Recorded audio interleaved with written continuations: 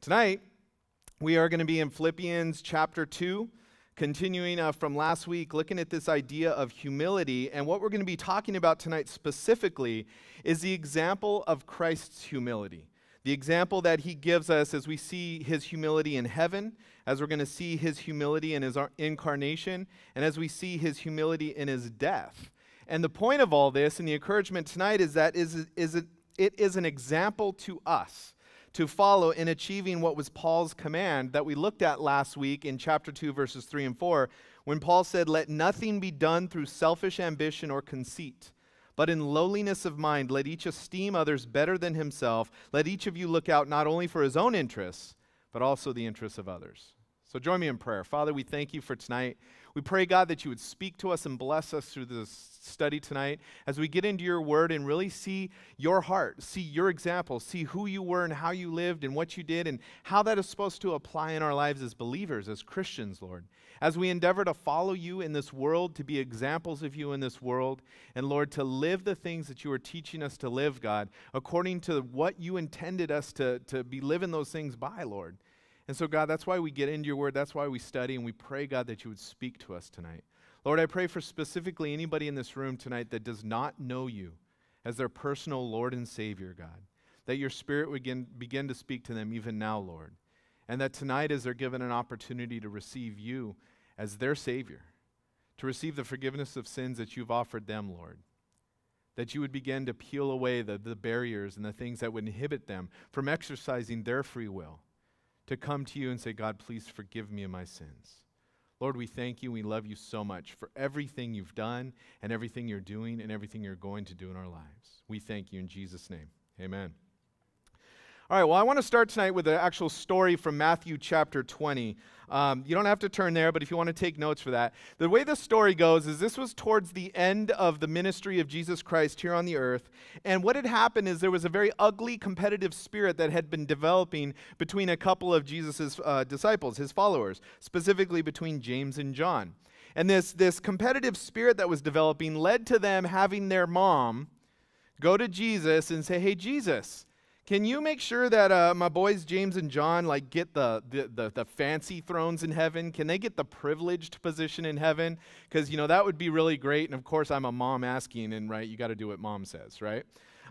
Well, when the other apostles heard about this, they weren't real happy with James and John, and harsh words began, and I'm sure there was some angry gestures exchanged among the 12 as they were working through this. And so Jesus called them together, and in Matthew chapter 20, verse 25, it says that Jesus called them over and said, "You know that the rulers of the Gentiles lord it over them, and those in high positions act as tyrants over them. It must not be like that among you. On the contrary, whoever wants to become great among you must be your servant. And whoever wants to be first among you must be your slave. Just as the Son of Man did not come to be served, but to serve, and to give his life a ransom for many." Now, hearing that, I think when we all look at that, it's kind of hard to miss the point, right? I mean, it's pretty clear what he was saying, but I think we all also understand that hearing the truth and making it a part of our lives are not the same thing. A lot of times we hear truth and we think, "Oh, I heard it, therefore," but if we don't make it a part of our lives, it's not having the effect it's wanting to have, especially among those devoted to Christ. We struggle with this concept sometimes. So, to continue the story, several days later, the apostles and Jesus arrive in Jerusalem for the Passover. And the arguing was still going on, and this just competitive spirit was still going on. Well, Peter and John were tasked with going to secure an upper room for them to gather together to celebrate the Passover feast. Now, what they failed to do was to secure someone to do foot washing. Like in those days, they didn't have fancy Jordans and all that kind of stuff. It was often sandals or barefoot, depending on who you were. And so feet were filthy because getting from place to place was often by foot. If you were rich enough or of means enough, maybe you had a horse or a camel or something. But the point was when people gathered together, there was a common thing that would happen, that there would be someone there to wash the feet because feet were filthy. Well, unfortunately, Peter and John didn't secure anybody to do the foot washing. And as they all gathered together in the upper room for this Passover meal, nobody volunteered to do the foot washing. And you can imagine them filing in and looking around, and maybe they look over to the station where the foot washing stuff is, and oh, no one's there. Well, maybe Andrew will do it. Well, and Andrew walks in. Oh, maybe James will do it. But the point is nobody volunteered to do the foot washing. And as you go through the story, you see that Jesus' teaching from Matthew 20 obviously had no effect on their lives. Not a single one of them volunteered to do the foot washing, to wash everybody's feet. So very human of them, and so very like many of us so often. And so John's gospel relates what happens during this Last Supper behind the closed doors.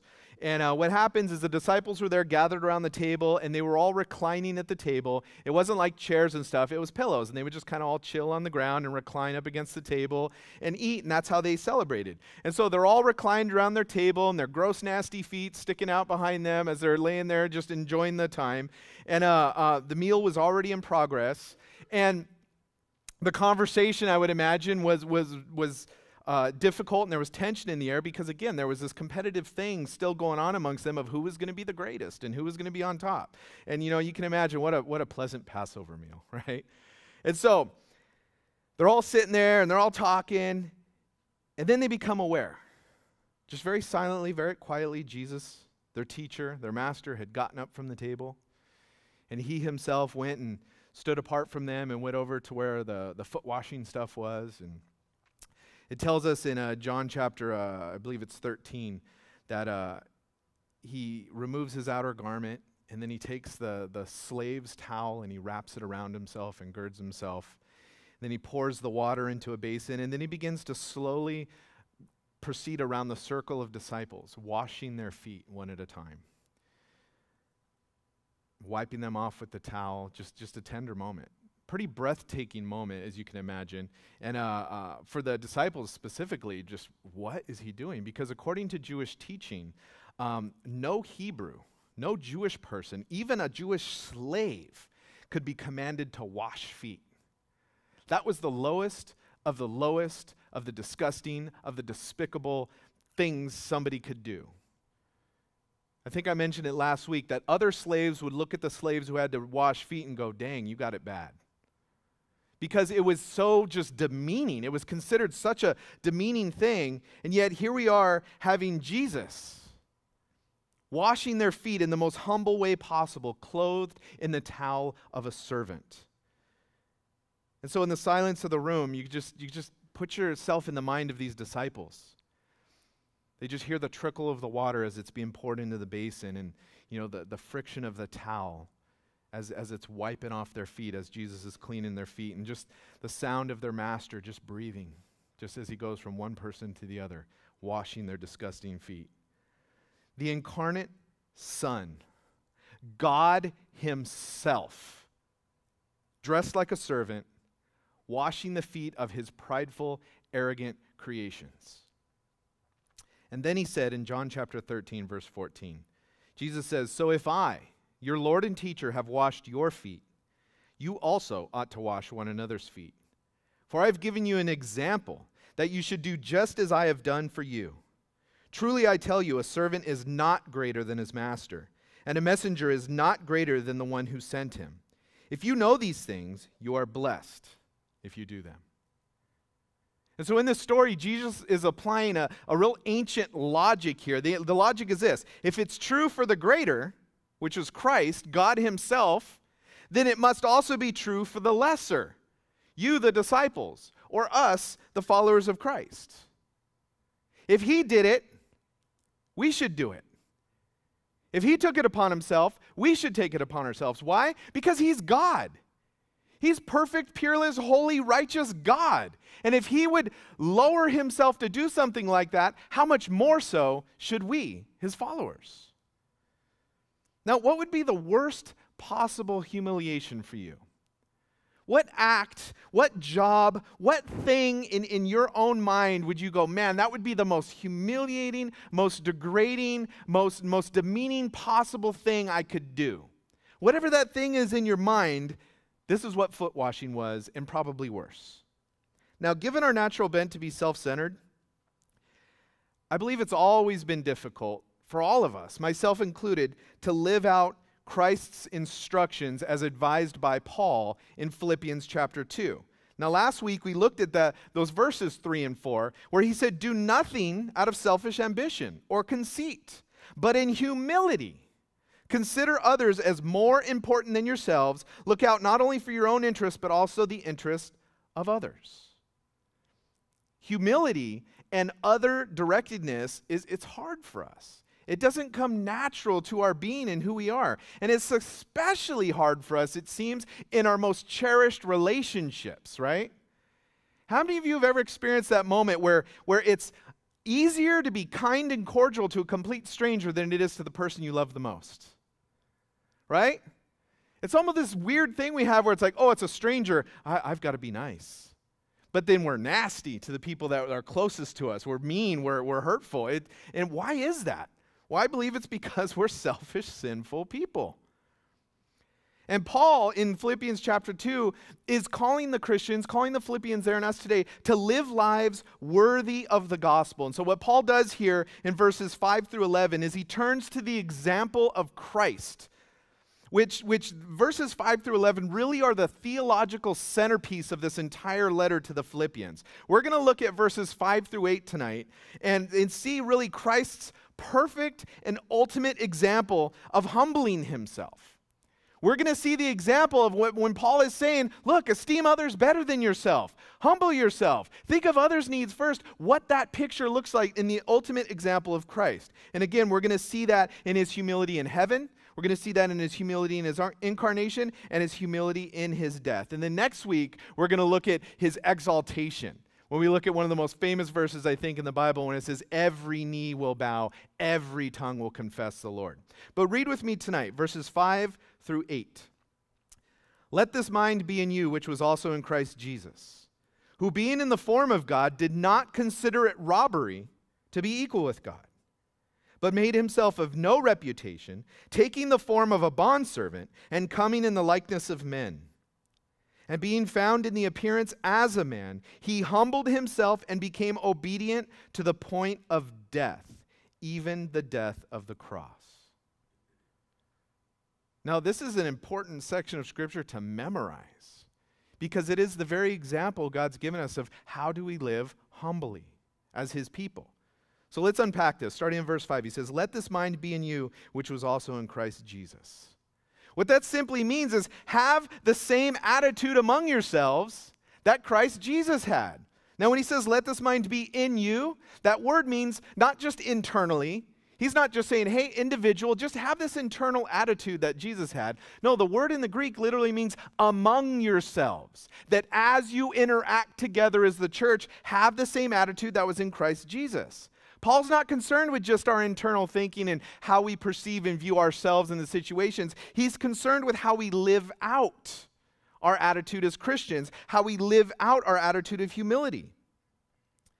And so verse 6, we see the first thing in Christ's humility in heaven. Paul says, "Who being in the form of God, did not consider it robbery to be equal with God." See, this is a glimpse of before time. This is a glimpse of before God the Son came to this earth as Jesus Christ. It says, "Who being in the form of God, did not consider it robbery to be equal with God." What does that mean there?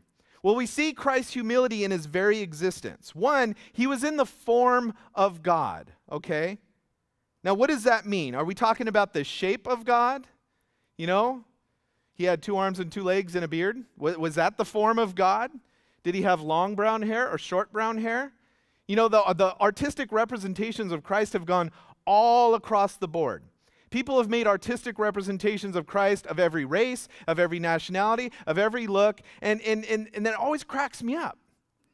Because the Bible is very clear, we don't know what he looked like. And nobody really knew because he was so plain, it didn't stick in anybody's mind.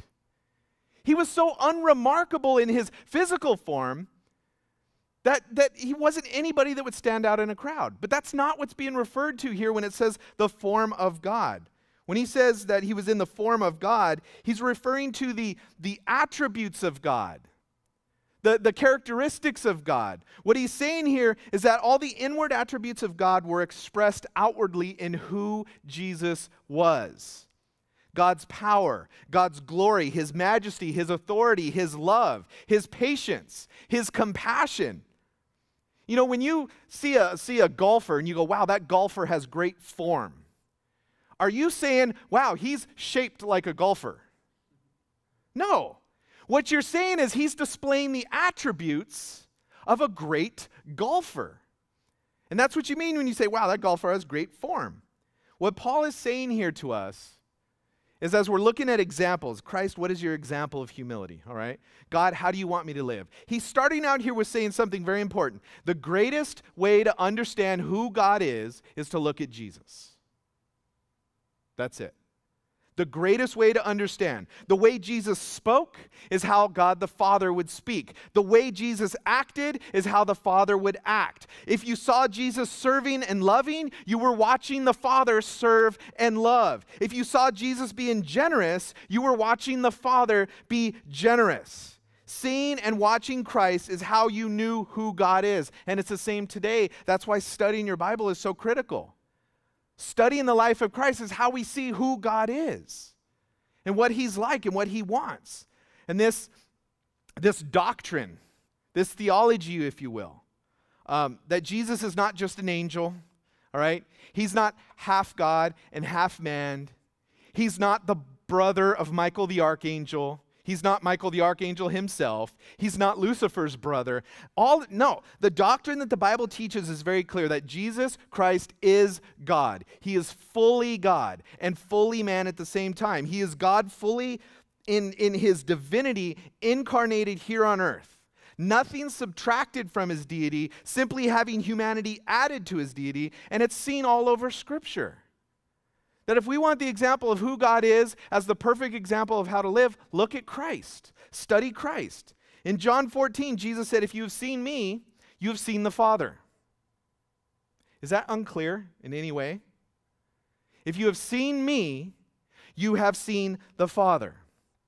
In John chapter 8, Jesus said, before Abraham was, I am. Now what He was doing there to the crowd He was talking to was evoking the name of Yahweh. The name of God. You see, back in the Old Testament when Moses came up to the burning bush and he was like, who's talking to me? God said from the burning bush, I am that I am. God's name was I am. Eternally existent. Not I will be, not I was, I am. That was how God identified Himself. And that word Yahweh, that word that is translated Lord in our scriptures, was a critically important identifier. And anybody that said, I am Yahweh, or used this phrase, I am, was saying, I am God. And so when Jesus said, before Abraham was, I am, He was telling the crowd that He was talking to that I am God. Now, if you read that story in John 8, you can almost feel the people getting like, can He say that? I mean, you know, because the penalty of that was to be stoned to death. And in the story, it says the people started picking up stones to stone Him. But Jesus had no problem saying it. He didn't shy away from it. And He said it multiple times and made this declaration often throughout Scripture that He is God, not a God. He is God Himself. And then in John chapter 1:1, it says, in the beginning was the Word, and the Word was with God, and the Word was God. And then in verse 14 of John 1, it says, then the Word became flesh and dwelt among us. God became flesh and dwelt among us. The Word that was God and was with God, Jesus Christ, became flesh and dwelt among us. Jesus was God. He is God. And He will forever be God. Eternally existing as one part of the Trinity, with God the Father and God the Spirit. Now, we don't have time to get into a whole teaching on the Trinity, but the Bible is very clear that the Trinity exists. You have God the Father, God the Son, God the Spirit, separate, distinct beings, yet equally and at the same time, simultaneously, God. Now, if we do a Q&A next week and you go explain the Trinity, I'm probably not going to answer that question. Not because I don't know the answer, but yeah, because I don't know the answer. It's one of those things that the Bible very clearly teaches in both directions. And how it reconciles together, I don't know. It really is something that is in the domain of God that is beyond my comprehension. But the Bible is very clear that it teaches that there is a Trinity that exists as one God, Jesus being one part of that Trinity. And he said he did not consider it robbery to be equal with God. Now, you might read that in the New King James and you go, what does he mean by consider it robbery to be equal with God? Was he saying, I'm equal with God and I don't consider that robbery? That's how it reads in the New King James. But that's not the best rendering of it. A better rendering of that thing that says, he did not consider equality with God something to be exploited. And this is where we see the humility of Christ in heaven before all things. That as 1/3 of the Trinity, he didn't consider his Godhead to be something to be exploited there or exploited when he came to this earth. And that's a very important thing when we look at the humility of Jesus Christ. See, Colossians 1:16 says, for everything was created by him, speaking of Jesus, in heaven and on earth, the visible and the invisible. Whether thrones or dominions or rulers of authorities, all things have been created through him and for him. If anybody had the right ever to claim position and to claim rights and to claim whatever, it was Jesus. He had the right. But he did not exploit his position in the Godhead when he came to this earth. He didn't exploit his position to avoid the plan of redemption that God had created from the beginning of all time. I mean, talk about what Paul said, right? Do nothing out of selfish ambition or conceit, but in humility considers others as more important than yourself. That God, who created this entire universe, considered you and I important enough to come and wrap himself into humanity, to be born as a man, to live a life and to die our death on the cross so that we could be saved. Yeah, if that's not putting others as more important than yourself, I don't know what is. Can you imagine if you and I were the ones that created everything in the universe? What would our attitude be if we were the ones that created everything? Well, I think it would be like this video clip right here. Yeah! Look what I have created! I have made fire! I have made fire! That would have been us if we created all things in the universe. Hey, star, guess what I did? I made that star over there. Pretty cool, huh? Hey, let me go around and just brag about what I've done because I'm so great and I've accomplished so many things. But that's not the example we have in Christ. We don't have stories in the Bible where we see Jesus going, hey, Holy Spirit, guess what I did? I made earth. Right? No mic drops from Jesus. Boom, done. Look at me. None of that. We don't see any of that in Christ's example. And then verse 7, we see his humility in the incarnation. Chapter 2, verse 7, it says, but he made himself of no reputation, taking the form of a bondservant and coming in the likeness of men. Instead of exploiting his divinity, instead of demanding rights, instead of coming to this earth and going, look, I'm the creator of all things. You guys should bow down to me. I'm the creator of all things. You guys should worship me. It says that he made himself of no reputation. That also means that he emptied himself. Other translations say that he made himself nothing. He emptied himself by taking the form of a bondservant. Instead of coming down and saying, look, I deserve to be king. I deserve to rule this world. After all, I'm God, so I demand that you obey me. I demand that you do what I say no matter what. Instead of doing all of that stuff, he set aside his divinity. He didn't do away with it. He didn't become not God. What he did is he became a slave in service to mankind as God.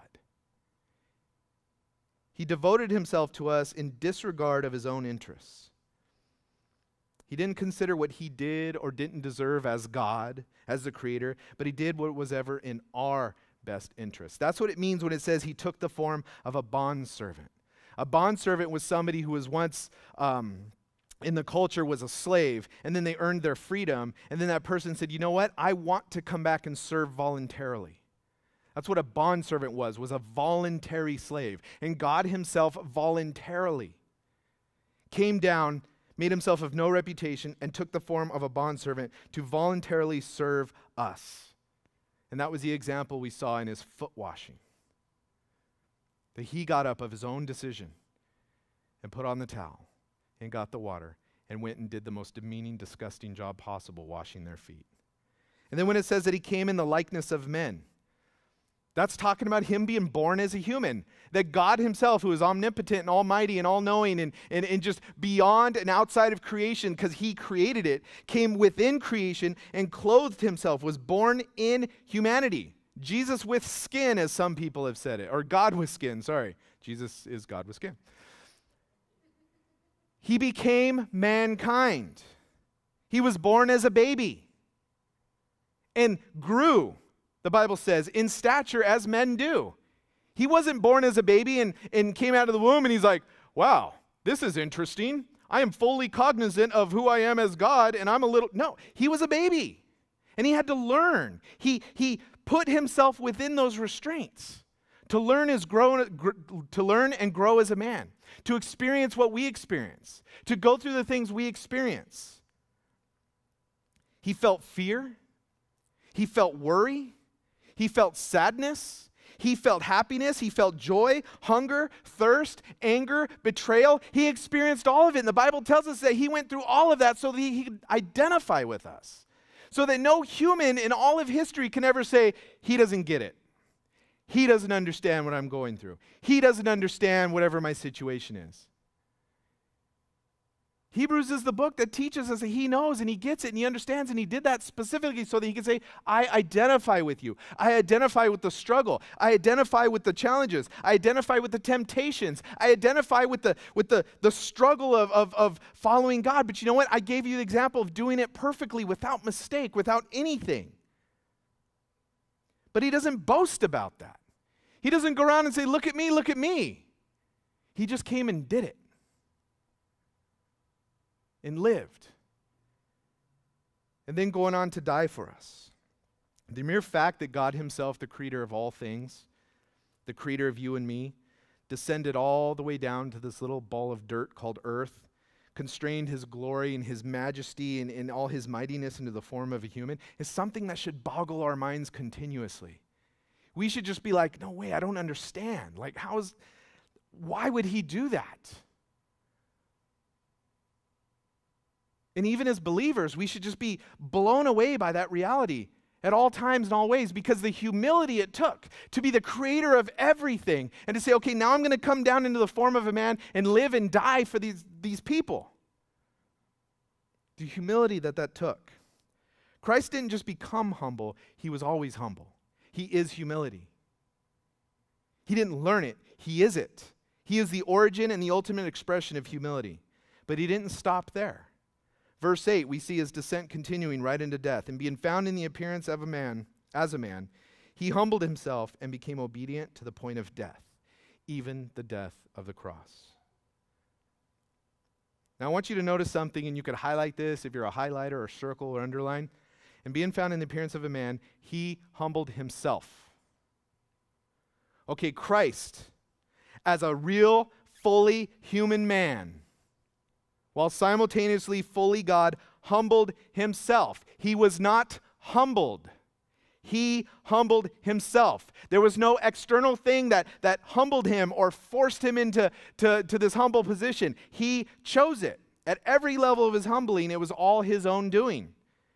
His not holding tightly to his rights and his divinity and his equality with God. No, I'm part of the Godhead. I ain't going to that earth to die for them. He didn't do that. He chose to come. His emptying of himself, him making himself a nobody. Not being born on this earth as a king or as a leader or somebody to be, no, but a nobody. His becoming a servant to all of us in body and soul. His full embrace and entrance into humanity. All of it by his own doing and by his own choice. And this message is for all of us it's a message to prove to us that anybody that has selfish ambition or pride, anybody that thinks too much of themselves, anybody thinks that they deserve more than somebody else, the message to us is, look, in humility, consider yourself as less important than others. Don't just think about your own needs, but think of the needs of others.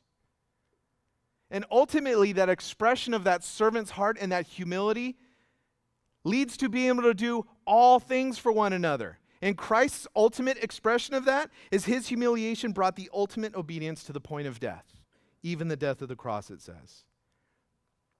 Back in the Garden of Gethsemane, as he was facing his crucifixion, we see Christ overcome with fear. God himself, yet as a man experiencing fear, as he knew what was coming. And it says that he was under so much stress and worry over it, he sweat blood. That he cried out to the Father, please, if you were willing, remove this cup from me. Father, if there is any other way to save mankind without having to go die on the cross, please, let's do that. But then he said, nevertheless, not my will, but yours be done. You see, the self-humiliation of Christ meant full obedience, total obedience, complete obedience, even to the point of death. And then it says not just death, but then it makes a note there, even the death of the cross. You see, that's an important distinction. Because he didn't just die. He died the most humiliating death possible. You see, the cross at the time was the most degrading, demeaning experience one could endure. It was reserved for the worst criminals in society. Roman society considered mention of the cross, not the Christian cross, but the cross that people were crucified on, they considered it a cuss word. They considered it an obscenity, the mention of the cross. Some think that this can account for the fact that the cross as a Christian symbol didn't really appear in the church until many, many years later. That because it was considered such an obscene word, that might be why we didn't see it. I mean, after all, who would wear a cuss word as a necklace? And yet some people do that today, and they'll have cuss words as necklaces around their neck. And you look at them, you're like, how foul, how disgusting. How crude.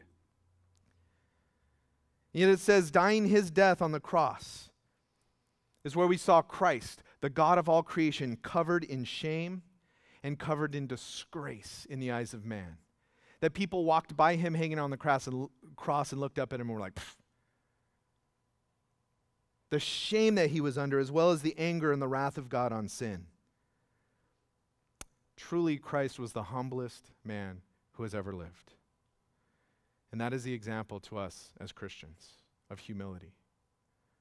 To lay aside everything we think we are, everything we think we deserve, to lay aside all of it, to esteem every other person around us as better than ourselves. The idea that I will drop down, I will step down the corporate ladder in a sense, I will step down the whatever ladder of hierarchy of notoriety, to serve you.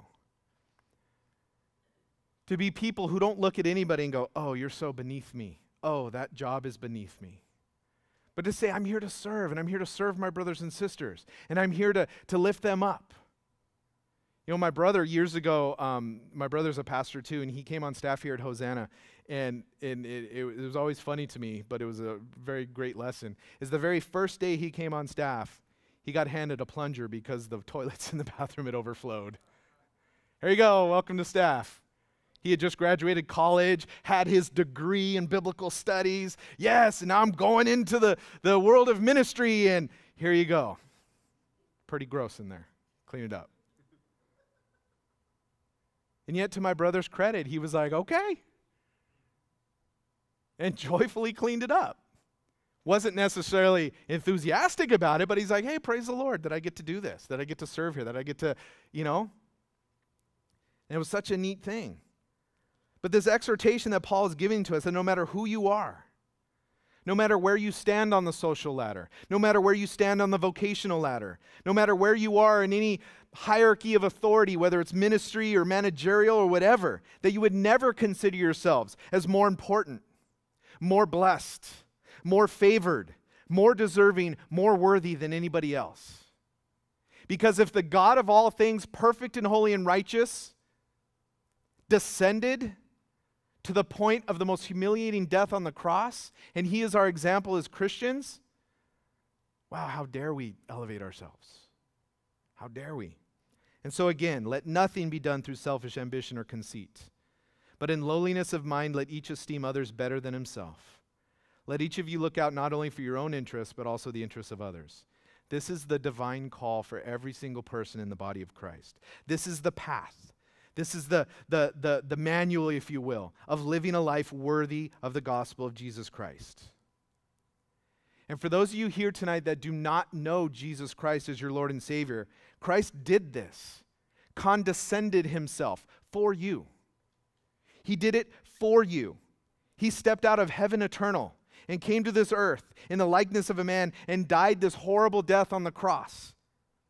The death that you and I should have died. He died that for you because he loved you beyond your comprehension. And when we think, oh, I've done nothing wrong, I'm a good person, yeah, that's great. God did that for, my buddy. He really needs the death of Jesus because he's bad, but not me. The Bible goes through all of this in such a clear way for us. When we think we're a good person, the Bible tells us all have sinned and fallen short of the glory of God. Every single one of us. There is none righteous, no, not one. And because God is holy and perfectly righteous and perfectly just, because he is light and in him is no darkness at all, no sin can dwell with him. And every single one of us are going to die. Every single one of us are going to come to the end of our life at some point, whether it be through natural causes or some tragedy. We don't know. And because God, who exists outside of time, knew that was going to happen, he came into time to deal with the problem that you and I have sinned against God and broken his law. And because we've broken his law, we stand in the path of his judgment because he is just. He can't just pretend we didn't do what we've done. He had to mete out the penalty of sin, which is death, according to the Bible. And that is why he came. And when we start to think, well, no, that's not for me, I'm a good person, we just have to look at God's list. God gave us the 10 Commandments to say, look, do you really think you're a good person? Have you ever told a lie? Well, little ones. Well, then you're a liar. Good people don't lie. Have you ever stolen anything, regardless of the value? Well, I took a paper clip from work. It wasn't your paper clip. You're a thief. Jesus said, if you look on a woman with lust, and this applies both ways. Ladies, if you look on a man with lust, you've committed adultery in your heart. And I think every single one of us have done that. And he goes, well, then you're an adulterer. And you're going to have the audacity to say you're a good person when out of your own mouth you've admitted to be a lying, thieving adulterer? And that's just 3 of the 10 Commandments. And when we face that and we realize, oh my gosh, I have no hope. There's no way I could save myself. I can't do enough good works because no matter how many good works I do, there's always double the amount of bad works behind it. Whether it's selfish action, selfish thought, it's in our nature to be selfish. And that's why we have these instructions in Scripture to say, look, it is only through Christ and because of Christ, according to his example and him living within you, that you can even possibly live in a way that glorifies God. Sin really is that big of a deal.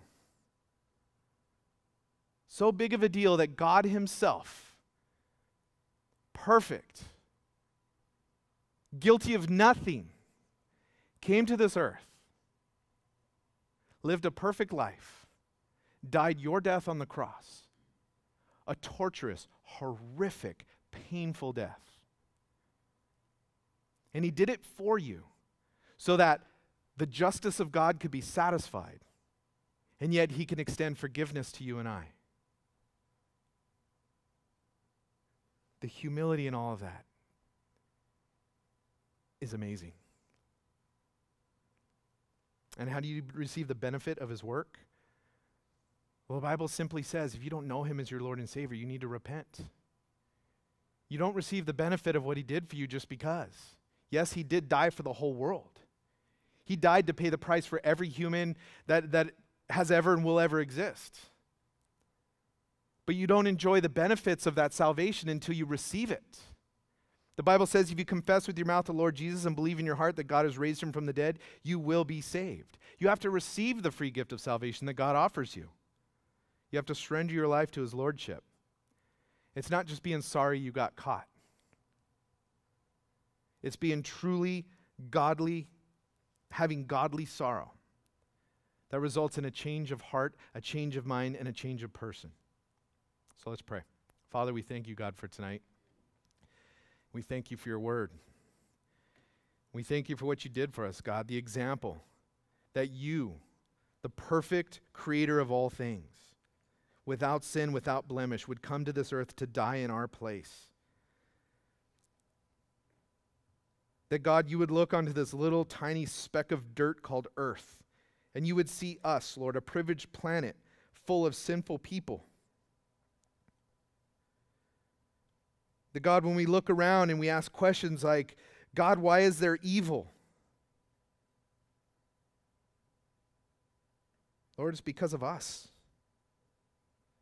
It's because of our selfishness. It's because of our breaking your law and serving ourselves and trying to please ourselves and hurting one another. And that yet, God, in your perfect love, you don't force any one of us to serve you. You don't force any one of us to believe in you. But through the gift of our free will, Lord, you ask us to make a choice. And so while we're praying and heads bowed, eyes closed, if you're in this room and you do not know Jesus Christ as your Lord and Savior, I want you right now where you're seated just to raise your hand and say, yes, I want to accept Christ as my Savior tonight. I know I have sinned against him and I know I need him. I know I need forgiveness. And the Bible guarantees this as a promise. It's just simply acknowledging what he did for you, confessing your sin, and receiving him as your Lord. And the Bible says if you do this, you are saved. There is no person in this world that is guaranteed tomorrow. And if you don't know him tonight, you need to get right with him right now. God did everything he did for you so that you would have this opportunity right now. And if you pass this opportunity, you will never be able to say, God, you didn't give me a chance. And so if you want to receive him tonight and be forgiven of your sins, just raise your hand where you're seated and I will pray with you.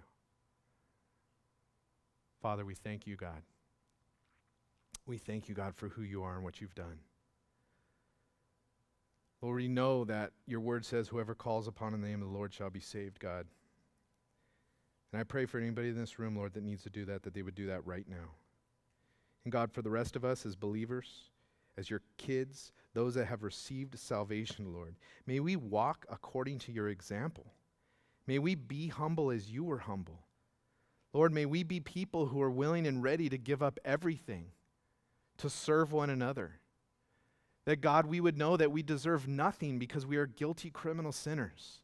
And yet, because of your grace and your love, God, we have the opportunity to not only be forgiven, but to live lives that glorify you and to take this message to those that don't have it.